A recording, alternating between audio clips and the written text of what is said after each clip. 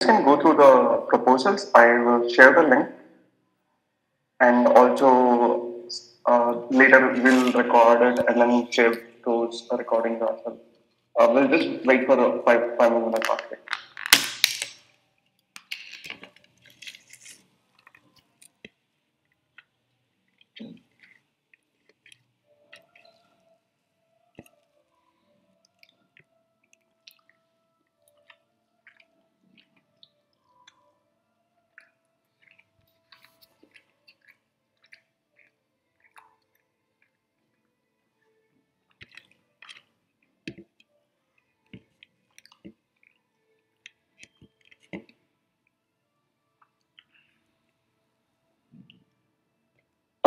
Till the time, probably I can set the context. I mean, we started this session not just now. Actually, Gaurav from Chennai, he was doing the meetup for a while, and then I think it dropped because of some reasons. And then we kickstarted again some bunch of volunteers we were interested, and then we just thought we would have this meetup, not location specific or not having a time constraint, all those factors which comes in when you want to travel to a meetup. And also, we want to include folks in regions who don't have the meetups running right now. Like Bangalore, Pune, Hyderabad has more community, but rather folks from other regions could also benefit from this. So that was also other motive. And we actually have another meetup which is actually GoStudyGroup, which is run by Aaron. Probably you can say the credit goes to him as well because it's almost similar. We are trying to replicate here. All the information is available in Git, and also we'll keep posting it in meetups.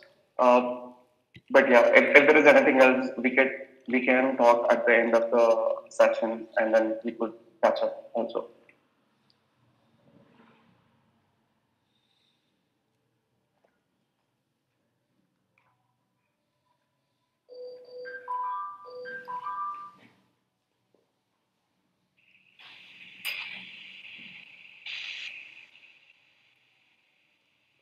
So, how many of you have actually attended physical meetups, go-meetups?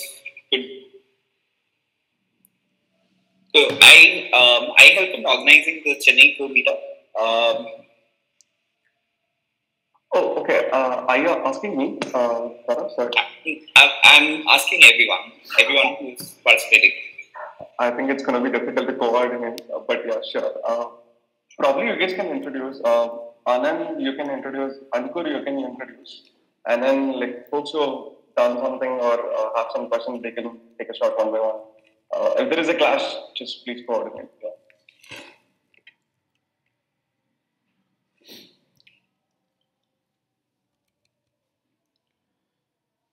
Yeah. Sure. So, hi everyone. I'm Ankur. So, this is ever attending or virtually or flying session. Previously, I attended what just informed that from the Aaron session. So, recently I started Golang learning. Means it's been 20 to 25 days I have started learning Golang as a new language. I have experience with basic experience with Node.js. It's building application with Node.js. So for a static language, experience with Java and all, but this is the first static language where. Sorry, is it echoing right now also? A bit. It was better in the middle of it. Hello. So, are you guys able to hear me? Yes, I'm much better now.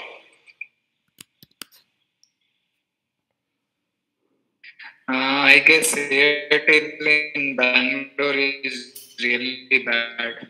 I don't know. Is there a way that you could connect to different internet or with different thing? Because it's going to be really difficult conversing, trying to present also the video also. So could you try again? So that's it. Right now, I have close to 3.5 years of experience. Yeah, I have what.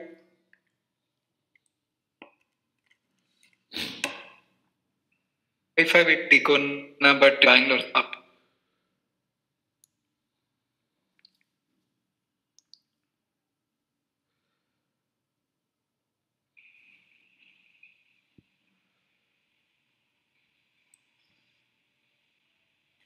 Hey guys, sorry, I think Ankur is facing some problems. But before that, for the rest of the folks who join, I think we can start it. We can start the session. We've been waiting for a while, and then folks to join. I think folks will join in the meantime. So, hi, I'm Dinesh, and we are a bunch of organizers. We wanted to start this remote session. The reasons are multifold. One is like there are folks in other region also who don't have a meetup running. Like we have like Bangalore, Chennai, Hyderabad has a better community. This is also to reach out to more people, and also this is not region specific, and then time is not a constraint, and then um, we want to keep it a little informal, and then you can share your projects or ideas or just get to know more people and then networking, everything we could do here, just like a meetup, but not physically, but rather suggestions, feedbacks are always welcome. And yeah, so that's the base. And so generally we will have like an hour or so, and then with one or two talks, followed by question and answers, and then finally at the end we could have informal discussions also. So thanks everyone for joining again. And today we can start with two talks. So the first talk is going to be Goditor. It's actually text editor written in Golang, and the talk is going to be given by Ankur. It's around 20 minutes, and then if you have any question and answers, you can ask at the end of the talk. And then please be on mute. If there is any questions, you can shoot in the chat. I have posted a few links also. So yeah, Ankur, you can take over. I hope the internet is better now.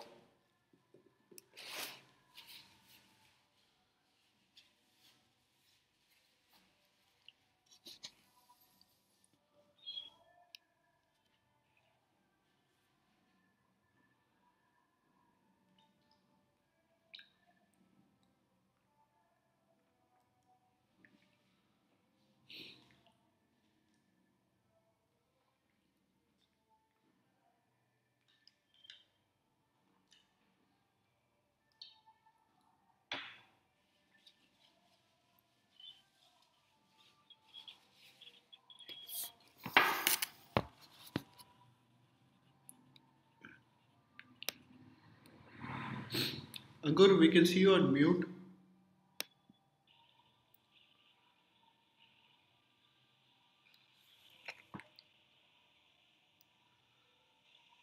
Ankur, you're on mute. Either you could talk or we'll go to the second talk first and then we'll revisit once we are settled up.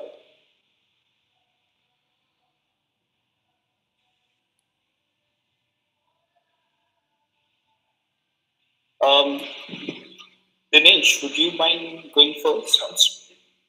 Sure. So I can share the talk. I can go first, and then please let me know if you face any lags, so that I could stop and then like speak later. And the whole thing is gonna be a code. I will share my screen, and if you have any questions, shoot in the chat also. Just keep me in loop because I wouldn't know if my connection is lost. So yeah. So yeah, just a second. Let me share my screen.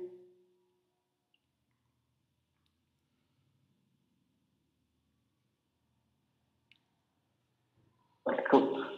Can you guys see the screen? Yes. Okay, cool. So I hope it's visible. Okay. So the agenda which I had for this talk is actually just majorly two things. Just a second. Yeah. One is flags. We will check what the Golang package provides us with the flags. And also we will check what a command package is. I hope you guys would have seen it. Even if not, like I'll set the context because I'm not sure about the community. There would be newcomers as well. So we will explore these two things, and then we will explore a library which is actually using it, and then we'll also look at some open source libraries which is doing it better, which has a better control on it. So yeah, cool. So let's start with a very simple setting context. So here we have a basic simple file, and then what I have here is a simple program which can actually read few flags from the std end. When you're actually invoking the program, you can pass arguments. I think you would have seen it before. It is very similar, but it just has a very nice features of parsing. So before explaining it, probably I'll run it so that we know it. Go. So yeah, so I think anytime in any applications, when you run it, we always know that the zero argument is the file which you're running. And then let's say you're passing some argument which is blah, 1, 2, 3. These are all arguments which is being passed to the program. In shell, you would be accessing something like this. In other languages, you have different APIs or different functions to access it. So in Golang, we have something similar. It's called OS args. And then what you've seen, the line 1 is actually the argument which is being passed to the program. So here, whatever you see here is the arguments. But like, what is the main point of the flags is, imagine you're writing a client-side application. You would have seen ls, ls-l, or ls-1. All this thing is actually very similar when you run a command line application. And this would have been built in either C, Python, or any language. It doesn't matter. But what is common here is ls is the command you're running, and an icon is the argument. Or you're going to say qa.wiki. These are all arguments. Imagine writing all of this yourself by parsing this particular one line. It's going to be conversion, right? So you have all the arguments in a list which is available to you. This is actually slicing with respect to Golang. Imagine you parsing each and everything. It's going to be really difficult because what we are focusing on is writing business applications and not really a parsing library. So OS args, this is what it gives you all the arguments, including the first one. But now we can look at the flag package which is provided by the Golang. So what I've done here is I have created a flag.int, and then if we look at the function signature, it takes 3 arguments. First is the name, which is actually what is the name of the flag that you're passing. So it's like ls some directory. If you say there is equal to 1, 2, 3, that is the name, like the name of the particular flag you're passing. And the value is actually a default value. And usage is actually a description so that it has a nice output of like what this flag is meant to do. So similar to integer, we have different functions for other data types. So like flag.string, and then we have flag.bool. All of this is defined for each and every primitive data types. So given that, if you notice, this function also returns a pointer to the variable that you want. So in case of integer, it's going to be a pointer to int, and in case of a string, it's going to be a pointer to string. We will notice the reason why. So let me just run main.do with name or something. So just to set the context again, so I ran the application with go run main.go. We can build a program and then run it, which is similar. So I can go build. I have multiple applications. It is simple main goes. So because of which I have to do it this way for now. And I'm passing a flag which is called main, and then I can pass it to any values basically. So in this case, limit is the name, and default value is 10. And then I have some description. And then I'm creating another string var. What this basically does is very similar, but what you notice is here it was returning you the pointer to the variable, whatever type you want, but rather here you are giving your variable reference as a input to the string var. So let's go into the definition. So what you can see here is a pointer, string var. So because of it, it's string. If it is int var, it would be an int. And similarly, name of the particular flag and what is the default value and what is the usage. Cool. So now we have two ways of defining a function. If you ask intuitively, hey, why should I have two different things? Probably one thing you could think of is we might have seen a lot of cases where you have a particular name, but also you have a short name for the same flag. So like directory is equal to something. Also, you can do something like -d is equal to something. So if you want to write something of this sort, it's going to be again difficult handling two different variables for the same purpose. So if you ask in that perspective, you can actually use the same name. So in this case, I have a name flag which is pointing to the same variable. But what you can do is you can give her two different names. One is very descriptive flag name, and the other one is actually short case. So these are all definitions. Basically, what is your program expecting from the input? So these are all the flags you would expect or accept, and then based on it, you do some operations. And then this is what does all the magic for you.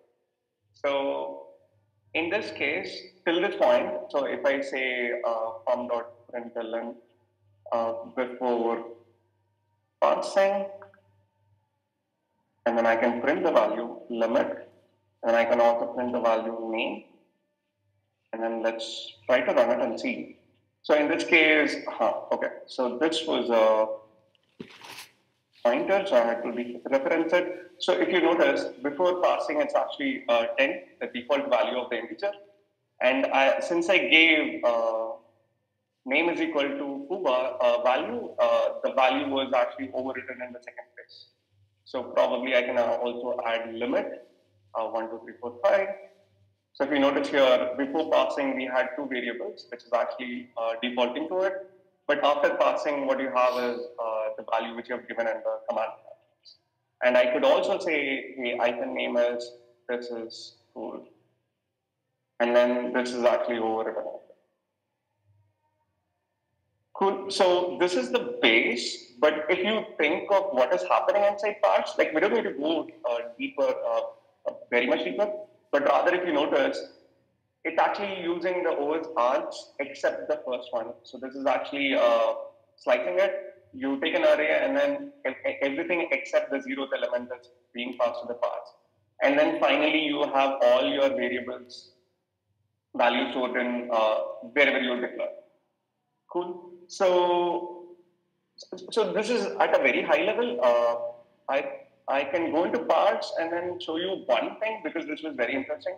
So basically, flag set is what is doing all the job. So this is a struct in other languages who are coming new. It's almost like a class. And this guy had a function which is actually a parts. This is on a flag set. So what it means is this flag set, we create it at the beginning and then we define all the flags which we want in the program. So which you can almost imagine like, okay, I want name, I want limit, and then I pass it and then I should have all the values. So let's see how this is doing, right? So what we saw was command line. And then command line, if you notice, it's almost like a singleton variable. So when you initialize your program, the command line is going to be a single variable. It doesn't have a different instance for every call. So this creates a new flag set. So which means for all the arguments, it creates it.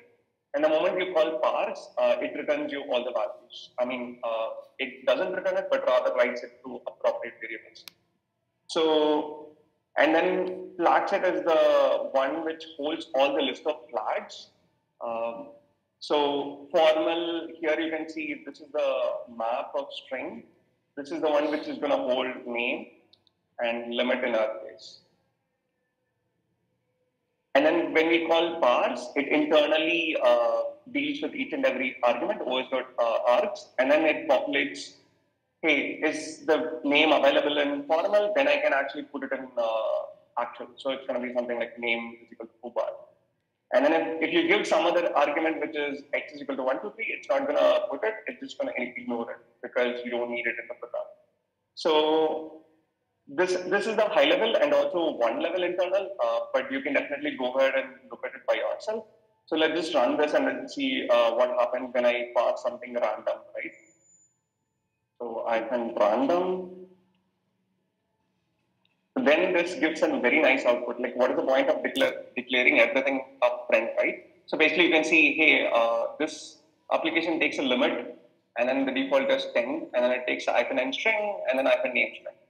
So this is really cool, and then you can do nice operations with it when you are building client applications. Because the moment you want to run a HTTP server, you might want to take a port, you might want to take a log file, you might want to take where is the service running, all those parameters you would take it as a flags.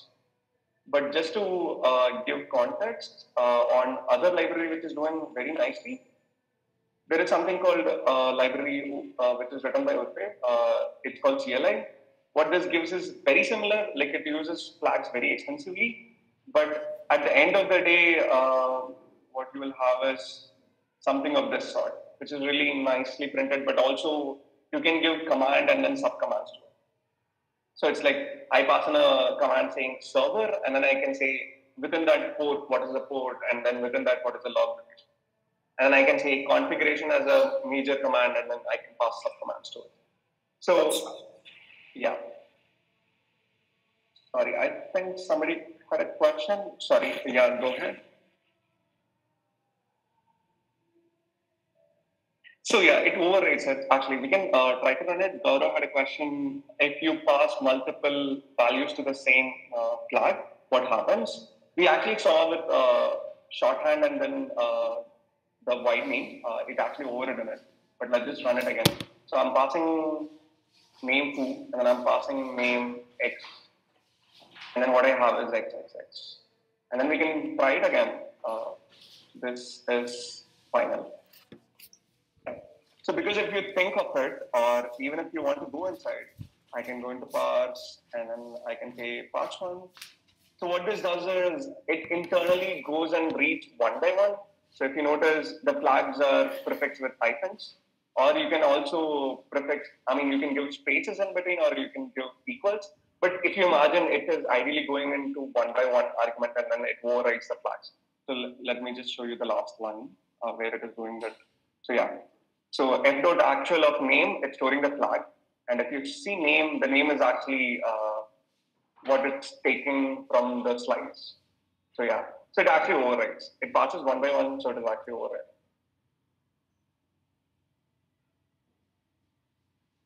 Cool.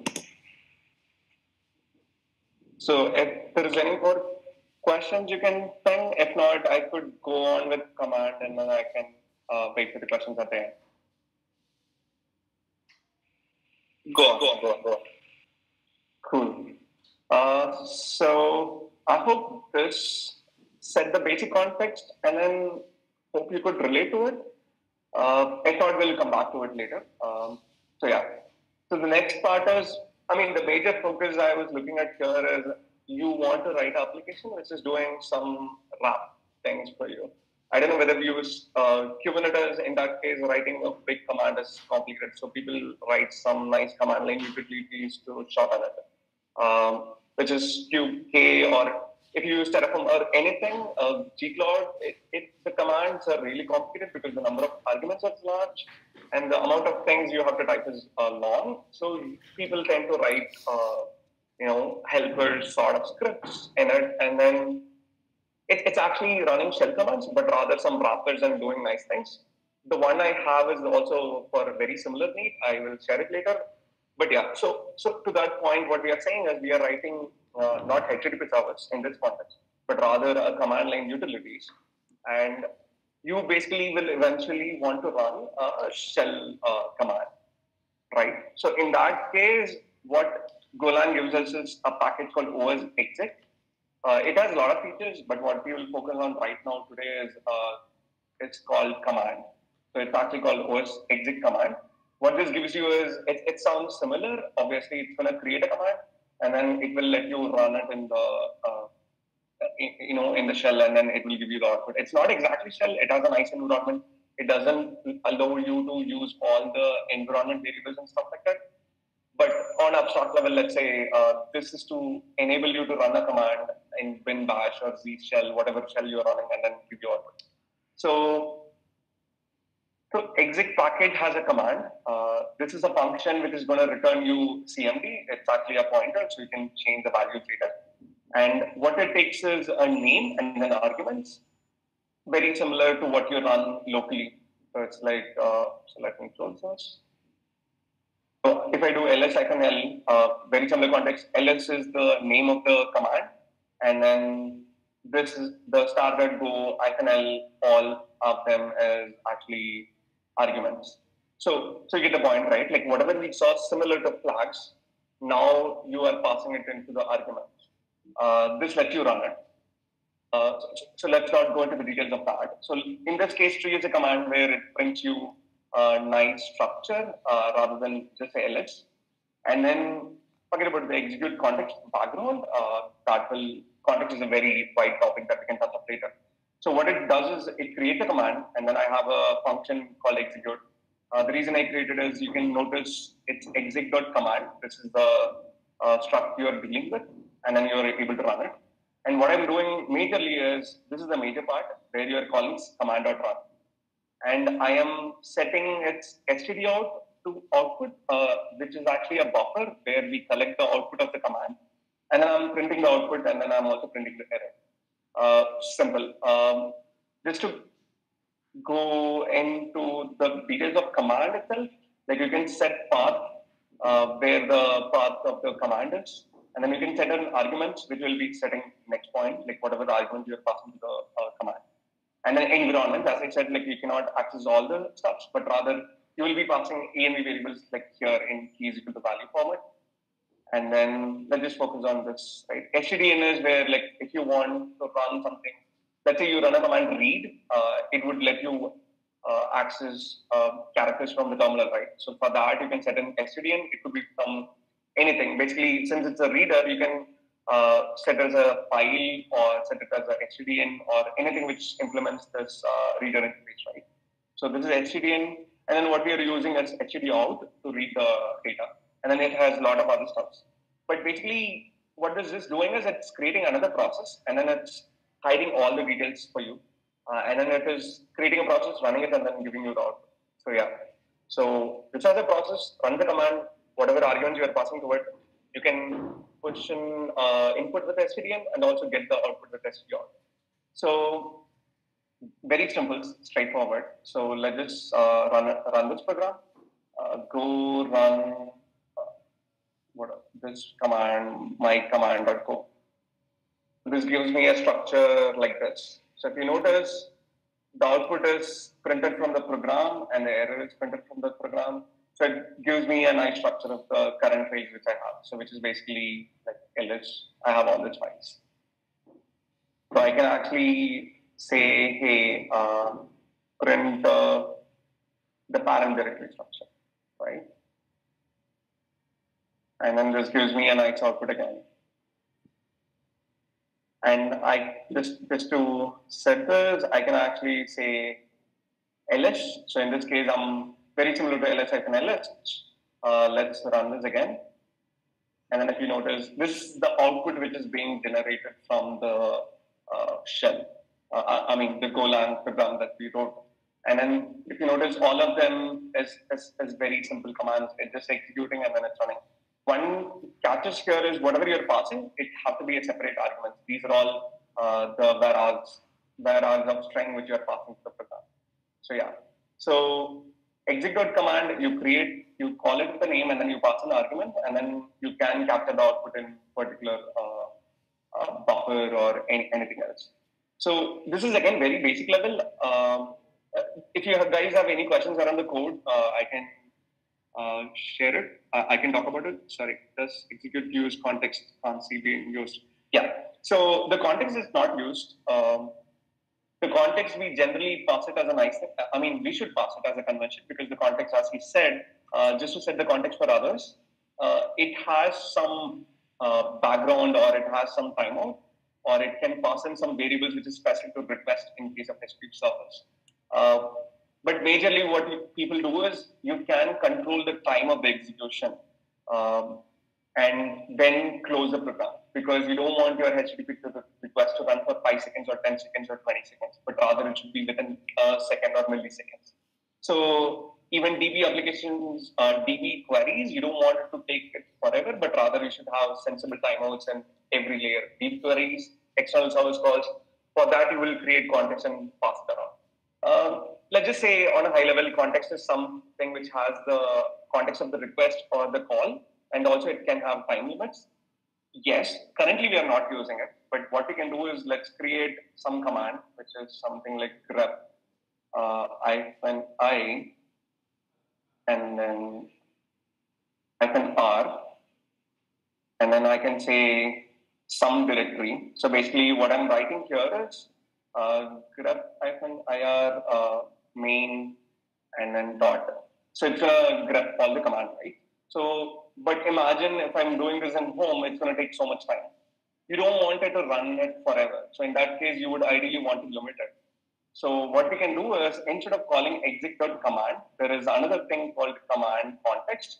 What this takes is very similar, a context and then name and args. So as I said, like you can create a context and then pass it to it, and then it can control the time limit. So let's see how we can pass the context to it. So non-test. So let's just say ctx here. Ctx equal to context.background is something like anything, any application which runs in background, there is no limit. But what we want is context.with timeout. So this is again a function which is provided in the context package. What you give is a parent context. In this case, that's going to be background and then timeout. So how long you want this particular function to run. So let's just say ctx time.millisecond. Let's say to 500 or 500 seconds. So in this case, I'm creating a context and then I'm expecting it to run within 500 milliseconds. So let's just put this here. Let's run the default one first. Context. Exec command context. I think I'm missing something. Context with timeout.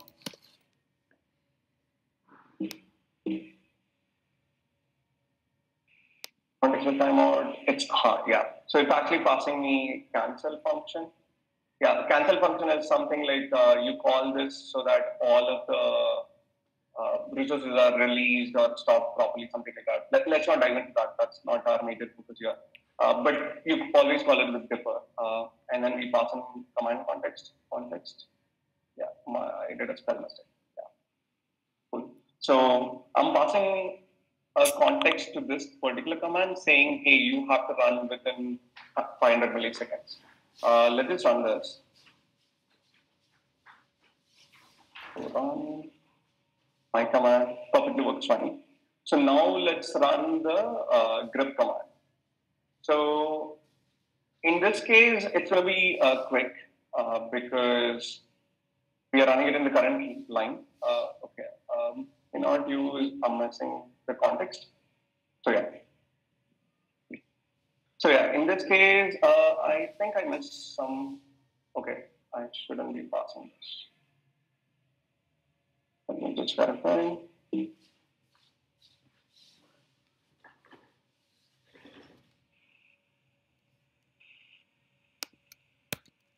I'm just trying to run the grep -ir. I think I would have had it somewhere.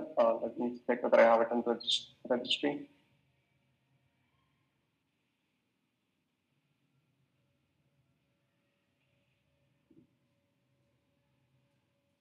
Sorry.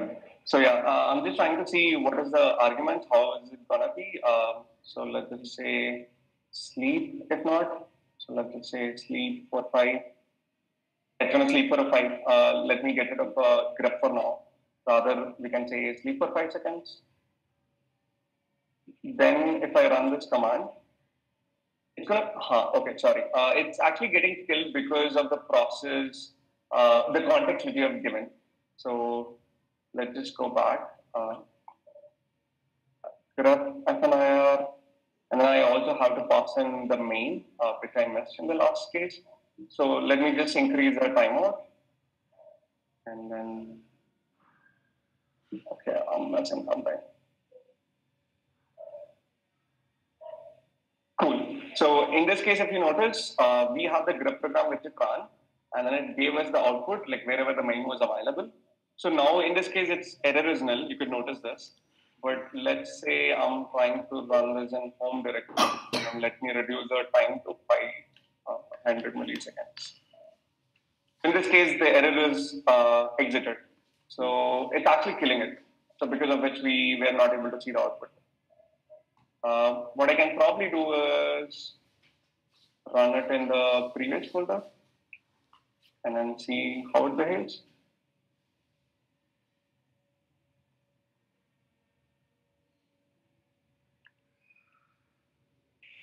Yeah, so if you notice, I increased the timeout and then it was able to run it and then give all the main match files actually. So yeah, so you can pass in, create a context and then pass it to the command context. The context is the first value and then the name of the command and then the rest of the arguments. I hope that answers. Yeah. Cool. I hope that answered the question. So given that, these two things, these are the basic things. What I want to show you is a library. Do you guys have any questions before this? Sorry, probably in that case, it wouldn't make sense to show the library in that case. If you have any questions, please shoot.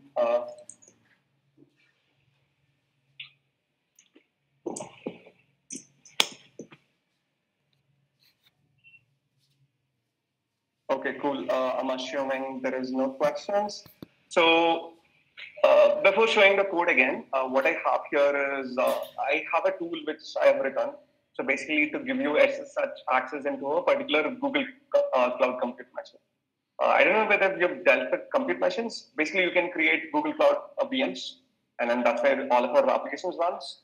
And then giving SSH access is not easy because the UI is very weird. It's almost like, I'm not showing the actual one because we have some sensitive information, but it's almost like you have to go to a particular page and then you have to edit a particular tab, and then you have to copy paste this ID RSA public file. And then it's going to be really cumbersome. And imagine if you're a owner of your repository and then you give access to all of the members to particular machines which you need. It's going to be really painful dealing with the UI. So I can show you the boxes. So I am actually connected to a Google Cloud project. Here I have some boxes delete me with the names. And what I can try is, let's see, I am trying to SSH into this. I am permission denied. Okay, so this is a problem. I hope you can see it. And then what I can actually do is, I have written a gcloud client. And then what I'm doing here is, hey, filter with the name delete me. And I'm passing in user flag, which is actually Dinesh Kumar. And then I'm limiting it to 1. So let's just run this.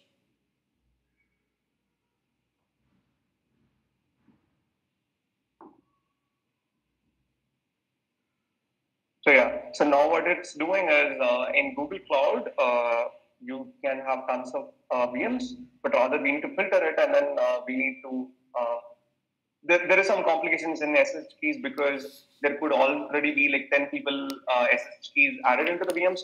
So you shouldn't override it, but rather the console, Google Cloud console lets you override, not add it. So because of which you need to download it and then append your key and then put it again. So some sort of complication is there. So it's actually done all of the stuff. Now if I try to SSH it, I am actually able to SSH. So, so now if you notice, this is actually a command line client, and then it's taking a filter flag, and then this is the arc, and this is another arc. What I can actually do is gcloud client some. Okay, it's gonna run some stuff. I haven't written help, but let's see. Yeah. So in this case, I did a help, and then flags gives you by default what is a help. So I've written some filters, instances, what are the box to add your SSH key, limit because you might have hundreds of machines. I just want to add to 5. It's not necessarily your keys, but it could also be some others' keys. And the username and zone, this is very specific to Google Cloud.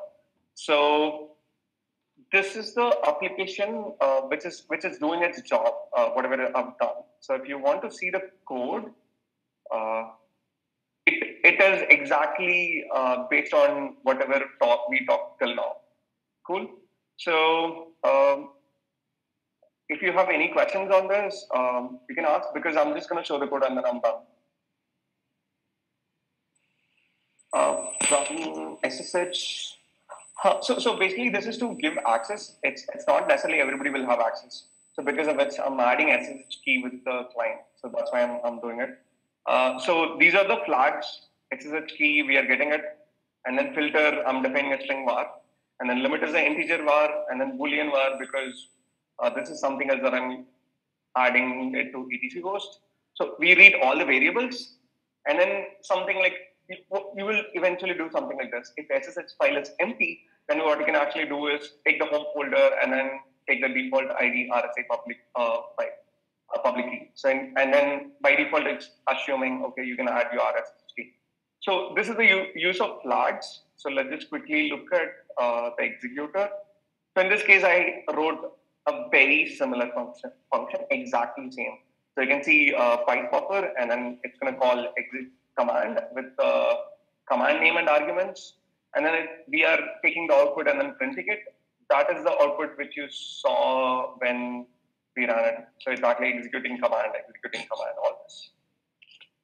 So the commands, there is a slight difference of written because I didn't really want to give it as a slice, as a separate argument. But rather what I wanted was, the command looks something like this, right? The gcloud compute instances list or gcloud compute instances described. What you can actually do is split it by yourself. So that's what I did. Like you call args and then strings.field splits the string based on default delimiter, which is spaces or tabs or new lines. And then you basically appending into the basic command name and then you're returning it. So that is what it's happening here if you see in executor. So we call command name and then command.args, and then I'm doing ... which is actually expanding the slides to bar args. So which is almost equivalent like pausing 1, 2, 3. So it's almost like this. So slides append, you do this, it's almost equivalent of doing 1, 2, 3. So this is what it's happening here. All the magic, you can look at the code. I can share the repo URL. So the repo URL is in my GitHub. It's called gcloud client.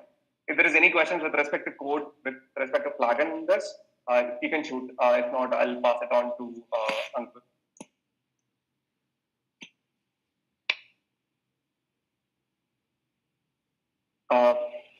Do you guys have any questions? And I see Ankur left. He's supposed to share his talk. Thank you. So if there is any questions or do you guys want to dive deeper till Ankur comes in, we can talk. Once Ankur comes in, please let me know.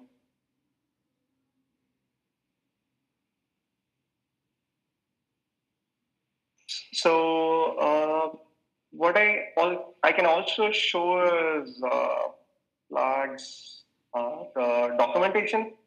So this is the flags documentation. You can just check package flag. Let me just share this.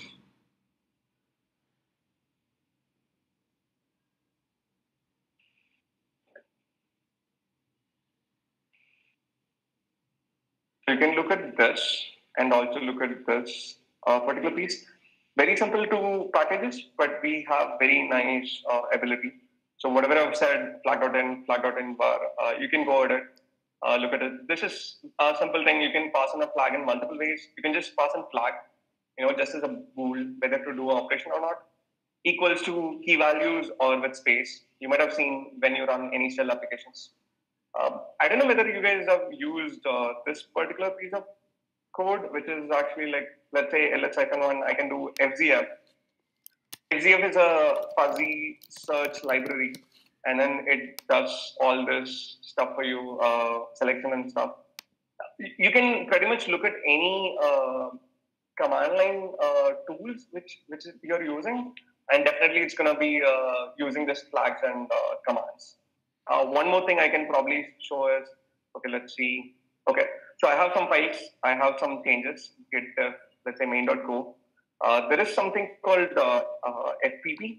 Like what I can do is DSP FPP, and then what it's doing is all the changes you can pipe it to the file path picker. It's actually called file path picker, and then I can run a command on it. So git diff, and then what it's doing is it's actually doing the same thing.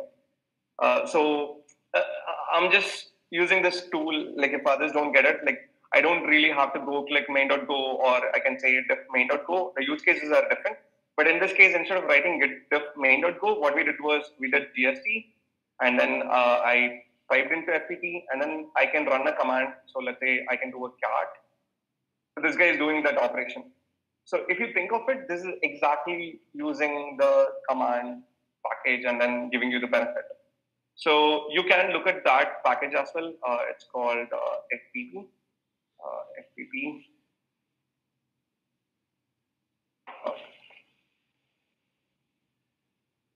Yeah, path picker. So this is a cool tool. Again, you can check. Sorry, I couldn't hear it. So Ankur, you can actually go ahead and give your talk. Sorry, I think I might have taken more time, but yeah, you can take more time and then finish your talk. And then if there is any questions, we can discuss later. Yeah, it's up to you. You can share your screen. Yeah, sure.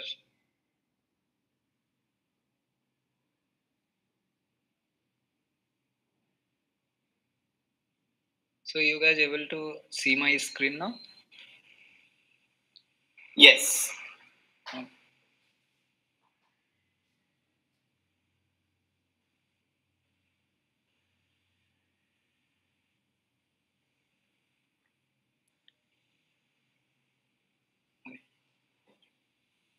So basically, what I started with is this editor is like this is the first project that I am doing in the Golang, and this is the first time I am starting with the system level programming. So this gave me an opportunity also to learn more about the system level stuff from the Golang perspective and also from the Linux perspective. So okay, let me just show you what I have done till now.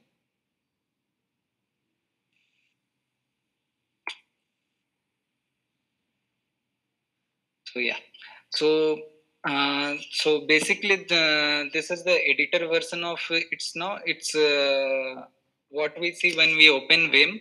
So we have this blank screen. Similar kind of things we get over here. And whatever you type, I haven't implemented the functionality of save or anything. So whatever we type, keystroke, it's going to display. So if I type anything other than the keystroke, like any signal, Control C or anything, you can see it's just displaying the special character, but it's not actually quitting the terminals. So those are the things that has been implemented apart from this arrow key and all. So these things has been, and if I do Control Q, it will quit the editor. And similarly, if I want to load any file, right now I have hard coded the value to read from the file over here. So this is reading from the text.txt. So any argument, basically we can pass the file name from there. So it's basically reads the file content from there. So I have to still give the vertical, horizontal is scaling and all those things has not been implemented, and I'm still researching how to do that. So okay, so this is the basic functionality. Let me just walk you through the code that needs to. So we all have used terminals, right? So whatever we type over here, so this is the whatever we type here. So this comes to it gets displayed to us. So this is right now terminal in the canonical mode. So whatever we type, we can have it over here. So there are two modes of terminal. One is canonical mode.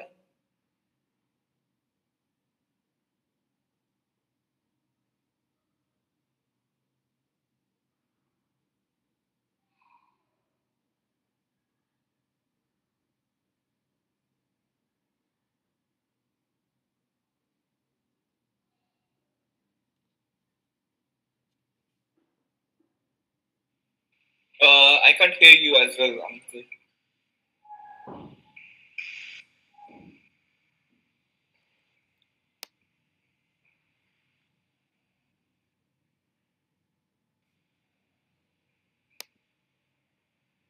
Ankur, are you there?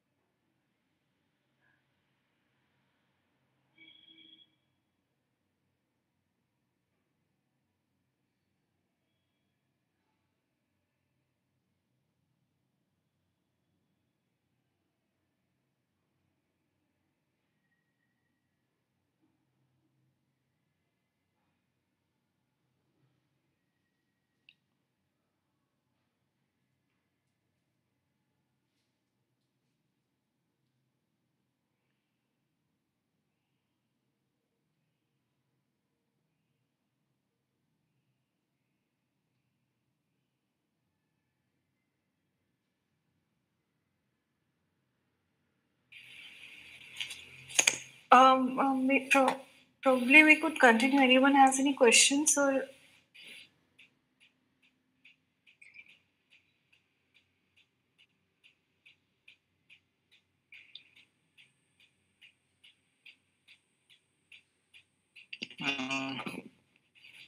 Ankur is back. Yeah. Sorry guys, it's really bad today. I don't know what has happened with my both broadband and Airtel. Okay, fine. Please continue. Yeah. That's all right. Getting would you like to continue?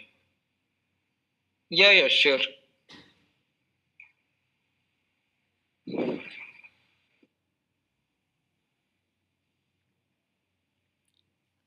So yeah, so basically this Git history that I have, it's basically I'm clear that in commit message. So what I'm trying to do with my editor, what is the purpose of that commit, and each commit will be very small. So if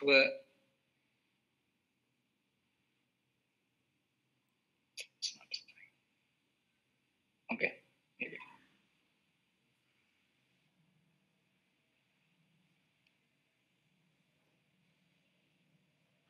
Yeah. Okay. So here is the function that enables the raw mode in my terminal. So basically I have put down the comment also because it's the first time also for me. So I'm putting it for myself also so that I can refer it later onwards. So what are the things that I'm trying to disable and what are the API that I'm using. So there is no shortcut to enable raw mode. Basically, it's like disabling all the flags that is there to prevent the canonical mode to work. So like these flags in a output control and like control S and control Q character. Also this flags like ICRNL. So these flags are lined. I'm trying to just end it with after not.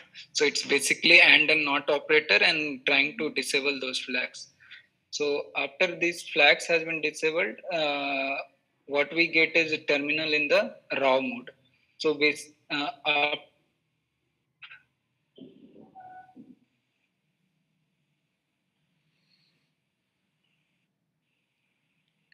hmm.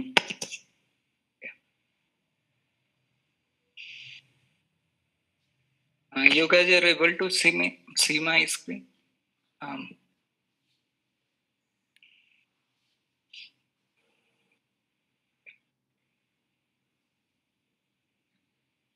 so if we disable raw mode, means enable raw mode, and let me just disable this raw mode, and it does nothing for now.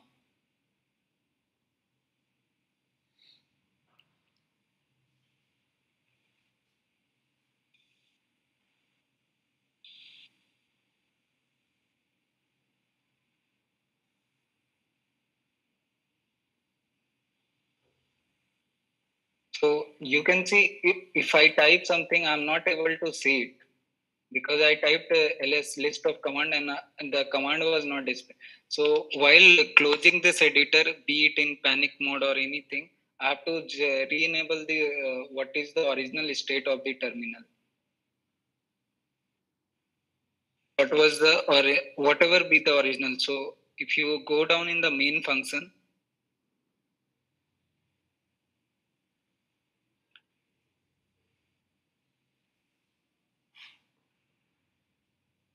so I'm enabling raw mode. If an error is not nil, anything happens, I'm trying to clear screen on exit, and that is where I'm trying to disable the again. Yeah. So basic after that, it's in the raw mode. So in the raw mode, what happens instead of line by line character, this becomes every keystroke. So in canonical mode, we have to type each line, and then the input is passed to the whatever control function or program that is running in the foreground. But in raw mode, each keystroke is passed to the back foreground process. So here, this is what I have started the terminal editor in the forever loop, where for each action, whatever the key press I'm trying to do, I'm reading the value and doing the action based on the.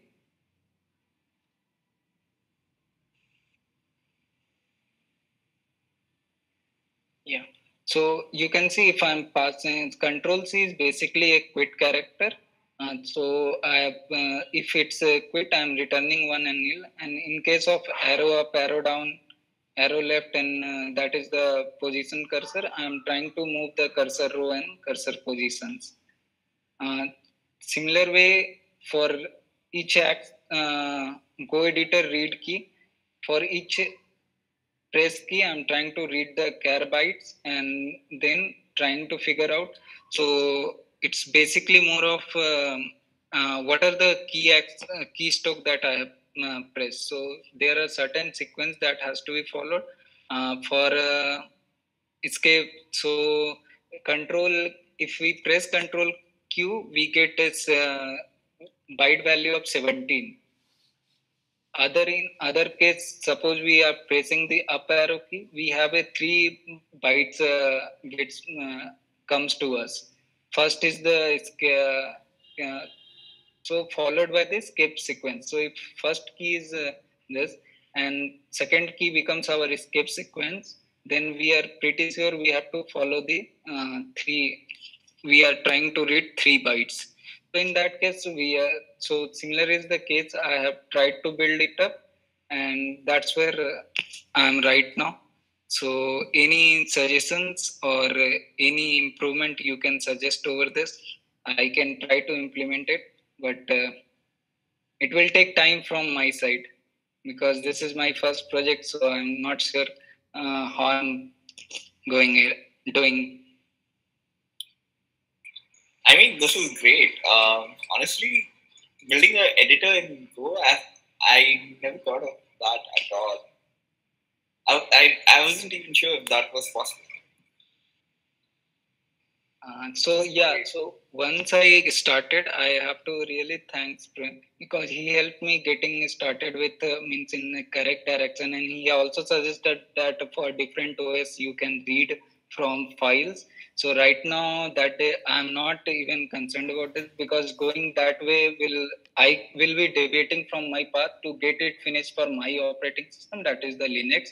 So I'm not aware of Windows and Mac OS, so I don't want to go broad way. First, let me finish, make a working one, and then I can go along and go for another OS and get it work over there, and then have it in a proper way.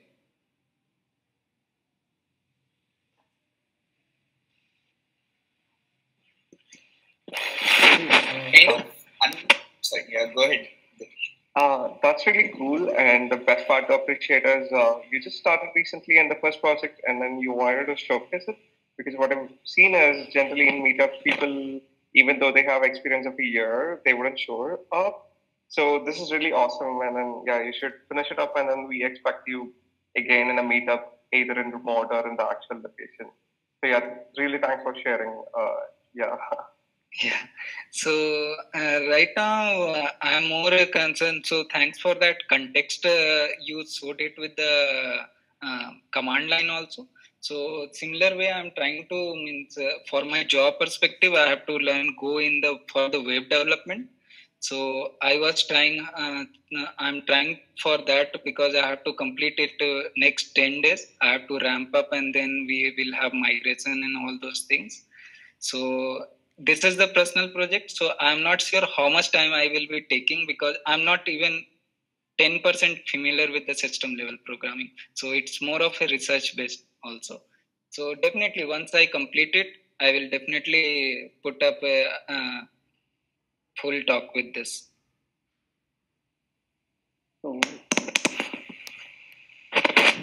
Hey Ankur, great work, man. We should definitely schedule one more meeting with you sometime later, and you could probably decide when you made some more progress, and we can have you sharing all your learning once again. This is very nice. Yeah, sure. Praveen, just a thing. Can I ask you guys for a feedback? Yes, please. Yeah. So okay. So this is where I'm putting all whatever I'm learning. So over means for my STTP means Golang packages, whatever my thoughts and learnings are. So if you guys get any time means anytime you can share that feedback to me that this is where you are wrong from, and this is where. So suppose for net HTTP package. So what it's basically of a notes like what is handler and what it does, and then what docs is basically notes for me. Docs is and like why it poses a default HTTP package poses a security risk because it's a global variable, and then what types and their message, and then how what is the difference between handler func and everything, multiplexer and how it works, and how do registration happens and server marks and all those things, and how to match the handler for a given pattern means once request comes in how to actually what are the function calls. And so if you guys get any time I would really like to have you give me feedback on these things because I have 10 days and I really need to ramp up. Cool. All right. Isn't this something that you're going to present in half an Yeah, hour? today. Okay. Yeah, All I'm right. going to present it today, but I Okay. don't know. I want feedback from you guys. That's why I told. Means I will present. They will say that okay. Means whatever I'm saying means whatever my understanding is. If there is something wrong, they can provide me the feedback at the same time. But suppose for the context package, context today, Dinesh, I think talked about this. So so for me to understand this it took me a time what is the use of it. So basically what I understood from it is from the channel perspective, like how do you control different Go routine? Means Go routines are separately executing entities, right? So how do you control, means way to control these things? So we have channel way, or means this is the way I thought of it, means global variable and context of a Go routine. Then with, so these are the things I want you guys to help me out if I'm wrong at any place to speed. So if you don't have any time, or if you guys don't mind helping me out in learning. I mean, just to if you're familiar with Node.js and programming, Yeah. you would have come across promises, right? Yeah. With Node.js, you start any of the asynchronously running task in a promise, and then you can manage its execution. You can cancel promises, you can change promises one after the other, and all that. You So, cannot cancel promise. Well, you can call cancel on it. That does not do anything. That's a different matter. But it does have the cancel API. Native Node's promise API you are talking about? No. One second. Because as far as I am aware, there is no such API for promise.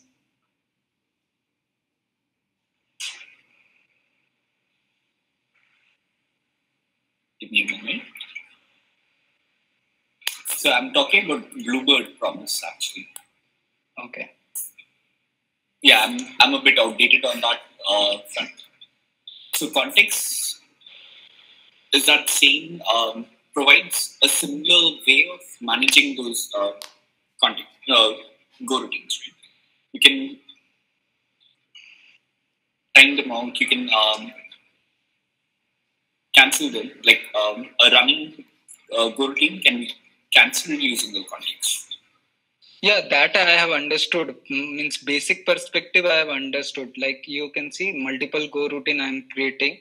So I'm just spawning here Go routine, and that is sleeping, and then whenever I'm calling after some second, it's getting cancelled. Or if from here also I can, means this is basically to show if I can cancel the inner also or not. These are the things I have understood.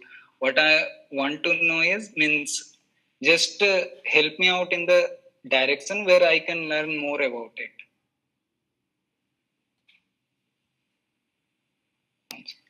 Sure, Ankur. I think we can. Hey, I had just one more tip for you, Ankur. So, on the discussion that we were having on the chat, I mean, you actually don't have to implement your stuff for each OS. What I was trying to tell you is that there is a facility where you can have file underscore os.go. And what this does is that when you have a file like this, I mean, this file could be any file of yours, but when you give an underscore and give the OS name after it, the Go tools are only going to include that file for that particular OS. So if you had something underscore linux.go, then when you build your package on Linux, that's when it gets included. So you can use that as a parameter to decide the behavior for non-Linux OSs. So you could put your IOCTL constants into the underscore Linux file, and then for non-Linux builds you can say no, this OS is not supported, and bail out. Okay.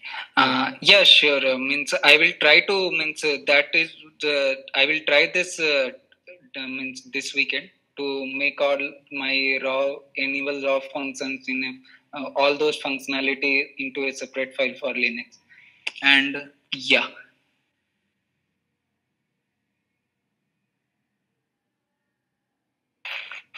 Cool, Ankur. Thank you so much. I think regarding the help, I think you can reach out to anyone even later, and they will definitely help you. It's nice to see the project. Definitely anybody could help you in and Gophers community. Post it in Slack channel. And for the rest of the folks, it was really nice to see folks coming for the first meetup.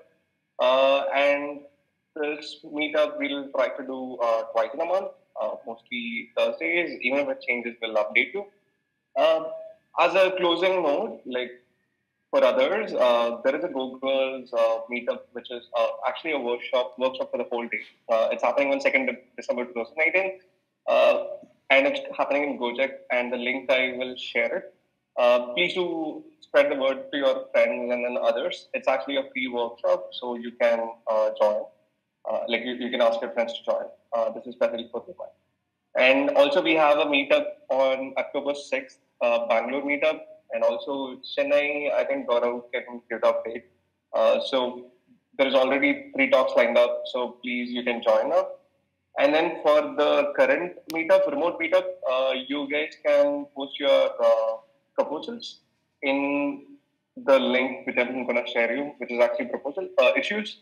There is a nice template, so you can actually create it and then you guys can propose it off as well. So, and as a closing, we will definitely thank few organizers. I think I can share the screen. Just a second. Share. Yeah. So please do check out all the meetups and then share to your friends also. We'll grow the community. And organizers, like currently we are a bunch of folks who is interested. And then Gaurav, as I said, like he's the Chennai meetup organizer and he was hosting the remote meetup a while back. And then this is me. I'm in Bangalore. And then Praveen, he really did an awesome job. He put up all the content in GolangIndia, the study group, the whole community guidelines and the proposal templates. Thanks again. And Dhriti, she is running the Golang community in Bangalore for a really long time. And we also will credit Aaron because he is running GoStudyGroup, and then I think right after this, their study group is starting, so you guys can join if you want. And so these links are, there is also one more group community which is actually called Athens. They're doing something around setting up a proxy for Go mods, Go modules. Almost you can imagine like a Ruby gems, and their community is really growing, and they can help anyone who want to open source contributions. So you can join that also. So which is going to happen after the Go Study Group. Right after that, the Athens meet will happen. So I will share the links. And if you have any questions or anything else, you can catch up. If not, we can definitely catch up in the Golang Gophers channel. So yeah, this is the one link and the other ones.